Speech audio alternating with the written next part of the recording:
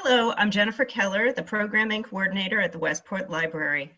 Today, I'm with two speakers who have been to the library separately and are now teaming up with an historical look at the struggle for bodily autonomy, personal, legal, and medical, that has been central to the feminist activism. This is part of this year's WestportREADS series. Our first speaker, you may remember Kate Manning as the author of My Notorious Life. Hi there. Kate. Glad to be back at the library online. Kate has also written for the New York Times, the Washington Post, Glamour, Elle, and a few other magazines. She's also a former producer of documentaries for Channel 13 and is also the recipient of 2 Emmy Awards. Our other speaker, Rhea Hirshman. Hello. Is a writer specializing in health, science, public policy, and legal issues. Is also an adjunct professor of women's and gender studies at UConn-Stanford. She was recognized for her contributions to the feminist movement by the Connecticut chapter of Veteran Feminists of America, and even founded a feminist bookstore in New Haven. Little known fact, Rhea was also Kate's high school English teacher. Both of us love that fact. It's true. And without further ado, I will hand over the screens to you two. Thank you. Okay. I'm going to start. We're going to try a technological marvel here. We're going to go through a series of historical slides. So let me try now to share my screen while we're here. There we go. I wanted to say this is a great honor, and as a novelist, I come at this history of the politicization of the women's reproductive rights through this one person, just one story of Anne Trowell-Lohman, who was known as Madame Rastel. And in the 19th century, she was known as the wickedest woman in New York. And in digging into her history, I uncovered a story that I had never heard before.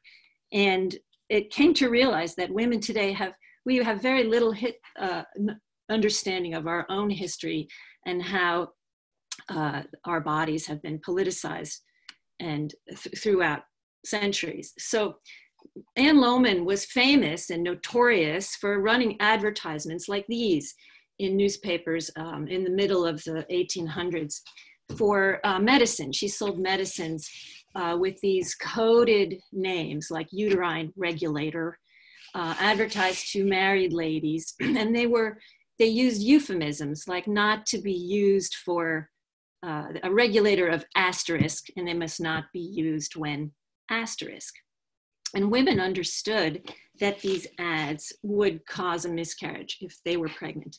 And so Madame and others, she was not the only one. You see there's Madame Costello and some others selling Portuguese female pills, ran these ads, which women understood would cause a miscarriage if they did not wish to be pregnant.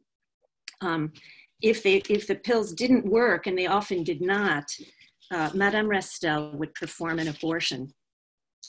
And you have to remember that in those days, women underwent these procedures without any anesthesia. But they were willing to endure such things because the birth rate at that time was something like 7 live births per woman. And so these advertisements really were the first information that many American women had that they could control the size of their families. And you have to remember too that childbirth was itself quite dangerous. Women had a very high maternal mortality rate. A lot of the information about these medicines and these natural remedies came from African-American midwives who traditionally had a long tradition of helping each other avoid pregnancy. And you can imagine why they would wish to do so, given the incidence of rape of enslaved women. But they passed a lot of their lore about herbs and natural remedies on to white women, and were very instrumental in perfecting the arts of midwifery. Sibyl Kelly herself, I'm not I don't know whether she participated in terminating pregnancies, but she certainly delivered more babies than any midwife in Georgia. So what was in these medicines?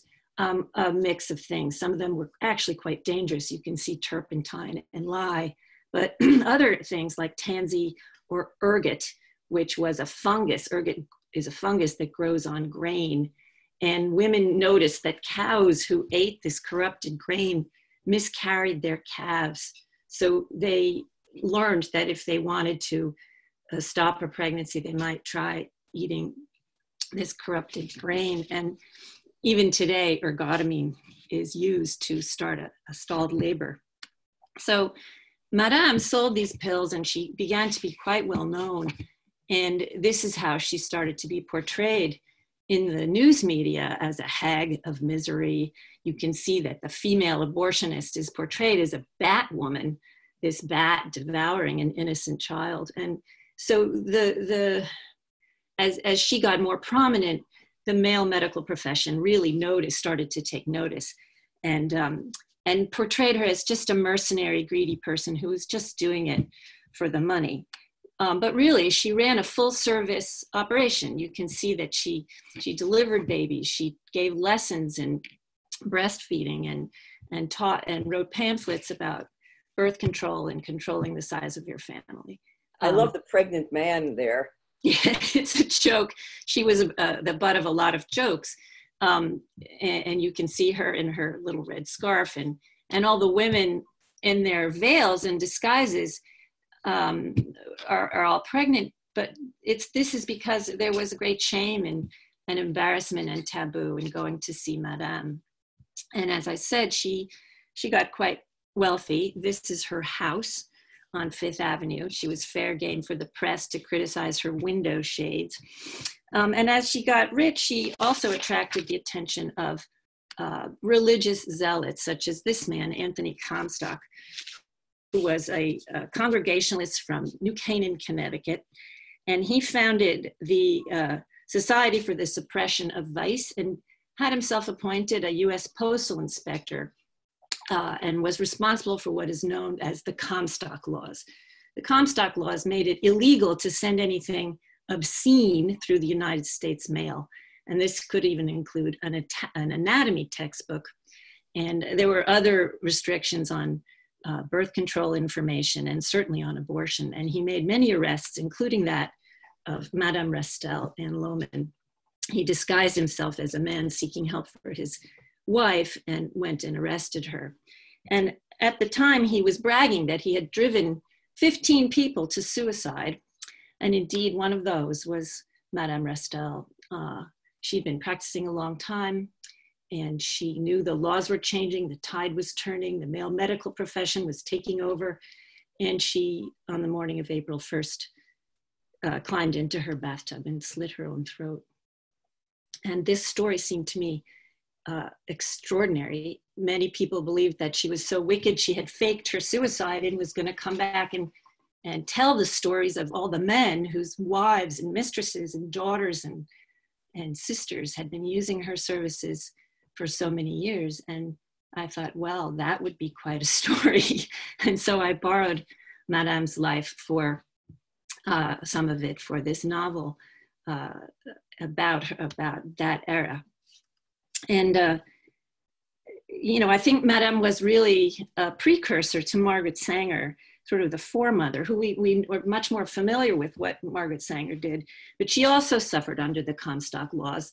And Rhea, Professor Hirshman, will pick up from here the politics of and the politically charged history of women's bodies. Okay, so there are so many people and there are so many stories, and I just want to say that at the outset because we'll be talking today, but just about a couple of the figures, and it's just really important for us to remember that these were not the only people. These are just a way of using these figures as a way of framing the story in which so many women and male allies were involved. Margaret Sanger was a nurse. She was trained as a nurse. Visiting nurse, and she saw so much death and misery, women begging her for the secret of how not to have children, that there was a point in her nursing career when she just said that she was going to abandon palliative work, that was her exact quotation, and instead decide to change the laws by breaking them. And she, much later in her life, she's quoted on an interview, television interview, saying the only way to change the law was to break it. And that's exactly what she did. She went to jail twice. The second time, she was arrested for having opened a primitive clinic. I'm sorry, not a primitive clinic, a clinic that provided the best available at the time, which was a primitive version of the diaphragm to immigrant women in Brooklyn. And you can see this flyer printed in all the languages that were spoken by the immigrant population in that part of the city. The appeal of her conviction led to a medical exception that licensed physicians could prescribe contraception to married people for health reasons. And within those constraints, Sanger and her colleagues built a network of independent women's health centers that eventually became Planned Parenthood. This is Sanger's clinic, which was, as the slide says, closed after 10 days and over 400 patients. She's arrested. And this is her famous quotation, no woman can call herself free who does not own and control her body. We're gonna now skip a whole bunch of decades. I think we're skipping decades. Let's see the next slide. Yes, we're skipping decades, okay. There was plenty going on during those decades. Again, this is just a really short overview. We come to another lawbreaker. And at this point, Planned Parenthood had been operating for 30 or 40 years, but birth control was still illegal in Connecticut and several other states that had not undone their own Comstock laws. Birth control pill came on the market in 1960, actually on my birthday, with a lot of help from Margaret Sanger, another part of her story that we won't go into now. And Estelle Griswold over here on the, I guess I'm pointing at the screen, but you can't see Estelle Griswold with, on the left, and Cornelia Dickerman Janke, the president of the board of Planned Parenthood at the time. Estelle Griswold and colleagues opened up a clinic on Orange Street in New Haven for the express purpose, as Margaret Sanger had done, for the express purpose of courting arrest. They were accommodated by the New Haven police, who came and raided the clinic in mid-1961. And as the police were examining, going around the clinic looking for evidence, Griswold took the occasion to give them a lecture on birth control and offer them a tour of the clinic.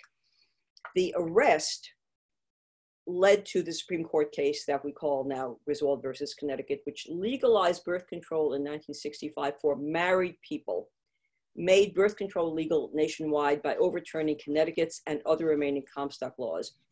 A later case, 1972, Eisenstadt versus Baird, less well known, but that Supreme Court case legalized birth control for anyone, not just for married persons.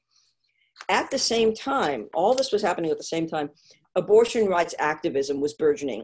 We tend to think of religious leaders as being conservative and opposed to abortion. Nothing could be further from the truth. And one example of this is the clergy counseling service, sometimes called the clergy consultation service, that was started by a group of ministers in New York City, one of whom was Howard Moody, but had its equivalent in other parts of the country as well. There was a clergy counseling service in Connecticut, and what they did up until Roe versus Wade in 1973 was they ferried women across state lines to New York, where abortion had become legal in 1970. Their story, again, is another amazing story that is worth looking into further. Reproductive rights activism, excuse me, is part of the broader activism related to women's health and women taking their own health into their own hands and control of their own bodies. This is a pre-Roe 1971 abortion rights march. There were many all over the country. This is in Washington, D.C. And a perfect example of women taking their health into their own hands is going to be shown on the next two slides about Jane. The Jane Collective in Chicago was started by undergraduate students, very young women, who saw the need for a way to help their friends who needed pregnancy termination to do so. And they started this referral service called Jane, and they said, well, we're going to use Jane because it's a common name. We want this to just be a common part, an everyday part of women's lives. And for a while they did they had someone, a man, who performed the procedures safely, illegally, but safely. And then at some point they found out that this man was not a doctor. And when they found out this interesting fact, they thought, well, if he can do it, we can do it. And they got him to teach them how to do the procedures. And right. So you were having, at that time, you had housewives and mothers and students actually performing pregnancy terminations in safe spaces like hotels. Right, exactly. And the women of Jane performed something like, we don't have the exact number, approximately 11,000 illegal safe abortions with no fatalities and only a very small number of hospitalizations. Right. The next slide, they were raided. One of the people who came supposedly for an abortion was actually a policewoman, and she outed them, and they were arrested in 1973. And one of my favorite stories about Jane is the one I'm going to ask Kate to tell, because she. Well, these women were very brave, extraordinarily so, as are many of these people we're talking about today. In the paddy wagon on their way to the jail, they had collected all the note cards of the names, the secret names that they collected of women and their phone numbers that they were due to contact. And they were afraid that the police would then arrest those women too. So they tore off the corners of the note cards with all the phone numbers and ate them. One of my favorite stories about taking our fates and our lives and our health into our own hands. Meanwhile, again, all this is going on at the same time. In 1969, so go back a couple of years to 1969, a group of women met during a female liberation conference in Boston, and their experience at a women's health workshop led them to form what became the Boston Women's Health Collective. In 1970, they published this newsprint pamphlet, which then became the very well-known book, Our Bodies, Ourselves, starting in 1971. This book has been published in 29 languages. It's sold over 4 million copies worldwide. Named in 2012 one of the 88 books that shaped America. Now online only because of the proliferation of health information on the internet, but an absolutely essential Bible to generations and generations of women. Also at the same time, this is in 1971. In 1971, women's health activists Belita Cowan and Carol Downer figured out how to use a plastic speculum, a flashlight, and a mirror to examine their own cervixes. And then they gave a public demonstration. This is not that demonstration, but it's an equivalent. A public demonstration at a feminist bookstore in Los Angeles of how women could examine themselves. Soon the idea that women could be more than passive recipients of medical knowledge was taken up by activists and everyday women around the country. The women's health movement continues. This is one organization, Women's Health Action Movement, but we have numerous national and regional and state players. I'm just going to name a few of them. The National Women's Health Network, the National Advocates for Pregnant Women, the Committee to End Sterilization Abuse, the National Black Women's Health Imperative, Sister Song, with their emphasis on reproductive justice, which we'll talk about in a few minutes, NARAL, Pro-Choice America. The list goes on. All of these organizations spawned from this activism that took root in the 60s and 70s. By 1973, there were more than 1,200 identified women's self-help groups around the country, and also a network by the mid to late 70s, a network of over 50 feminist health centers, independent health centers dedicated to women's health, and not just women's reproductive rights, but women's health in general. Most of them are gone now, again, for a lot of reasons that maybe we'll be able to get into when we chat after the slideshow. In many ways, but not all, the women's health movement has permanently changed women's relationship to their bodies and the provision of healthcare in America. And I want to make sure to mention the central role of women of color in this movement and the shift of emphasis from reproductive rights, which we think of more in legal terms, to reproductive justice, the idea of which is to create a society and create a healthcare system that allow women to choose when to have children, how many children to have safe pregnancies, and to raise their children in health and safety. And I think that whole idea is encapsulated by this slogan, trust women. We still have a long way to go. You'll see some statistics up there at the top of the page. And we can talk more about those. So let's wind up the slideshow and go on from there. So Kate, what are you thinking? I'm thinking that, you know, through the ages, the last 200 years of women's reproductive health, there certainly has been a lot of progress, as you mentioned, but the lack of information that we have about our own bodies and about our own history remains a problem. And you see that information is really the key, and that these advertisements in the 1800s, that Margaret Sanger's advertisements, that these marches, finally this public outpouring of demands for our rights has made all the difference. Without the information, the shame and the stigma about our own anatomy and our own reproductive systems has remained, and it's still there. So that even when I began my own look at this, I said pregnancy termination when I talked to book clubs. I couldn't say the word abortion because it was offensive, and people still had an attitude about it, that it was something shameful and that you didn't talk about it. And women would come forward and tell the stories about what their lives had been like before it was legal. And we're old enough to remember some of that. Yeah, so a couple of thoughts about what you just said. A statistic that we did not put up there that we easily could have is that if we're talking specifically about abortion, that approximately 40% of women will have a pregnancy termination at some point in their reproductive lives. So it is a very common procedure. And I looked for a photo and could not find one of some of the early abortion speakouts where women literally got up in public. I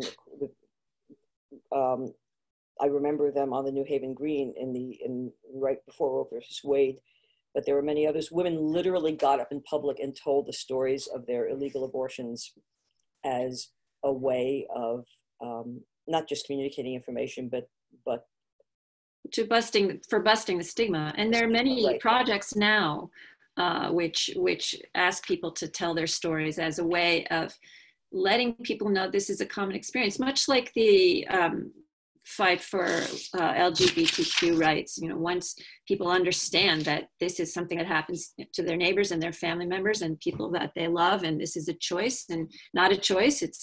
In terms of reproductive rights, it is a choice. But you know, the more information, the more we understand and shine light on what goes on in people's lives, and then the more freedom we will have. And yeah, I want to make two comments about that. So one is a topic for a longer conversation, although I have a theory about it. We have made much greater progress, sustained progress. There's still a long ways to go, but we've made much greater sustained progress on LGBT rights than we have on women's reproductive rights, on which we are moving, the ladder on which we are moving backwards continuously. And my theory about that, and again, it's a longer conversation, my theory about that is that LGBT rights do not essentially undermine patriarchy. And women's control of their bodies essentially undermines patriarchy. Well, that's a longer conversation for sure, but as far as patriarchy goes, you can really see that it is not just abortion that is under assault, it is also birth control. Right. And that much of this actually comes from a very old patriarchal religious tradition.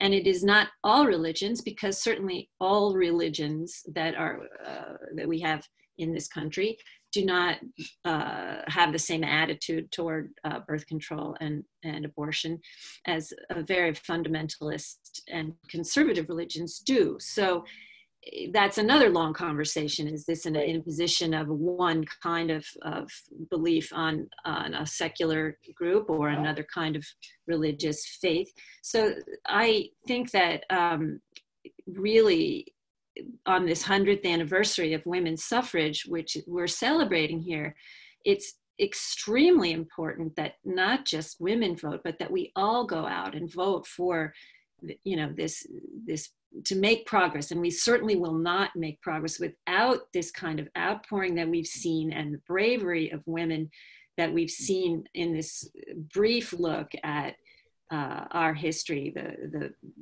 daring of women like Madame Rastel, who performed abortions and risked arrest and and women who marched and women who ate note cards in a paddy wagon. And women who shouted there, who spoke on the New Haven Green, you know, there Right. are women who were doing that, who had literally never told anybody that story before, and they got up on the New Haven Green and told anybody who was passing by. Yes. It's So extraordinary. voting is, we see that 100 years has made some difference, but many people have stayed home in the last few elections, and we need to get out there and Don't get me started.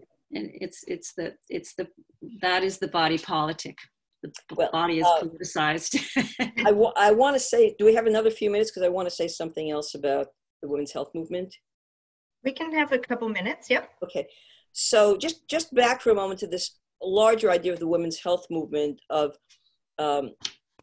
women taking control of their bodies, taking control of their medical care, getting knowledge, accurate knowledge about their bodies, not being ashamed of their bodies.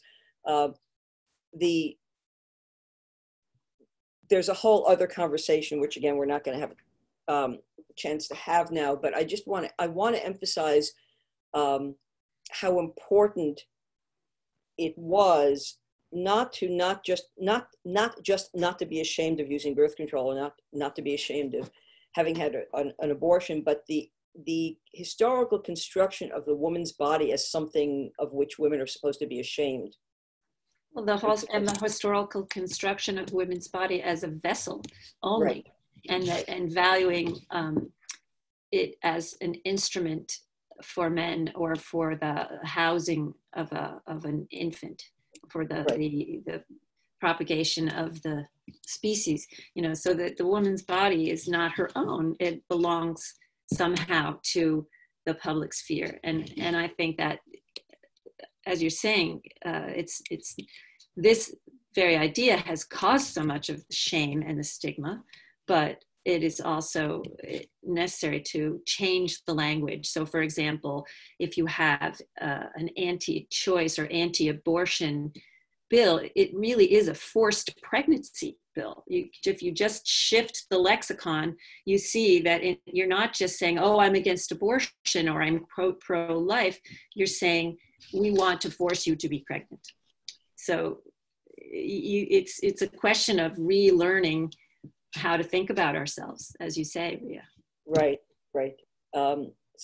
There is much more, but shall we stop here? Well, I think that makes a good place to stop. That's a lot for everybody to think about right now. And I'd like to thank you, Rhea and Kate, for sharing your time and your expertise with us. For those of you at home watching this, more videos, educational and author talks, and information about the Westport Library, remember to visit westportlibrary.org.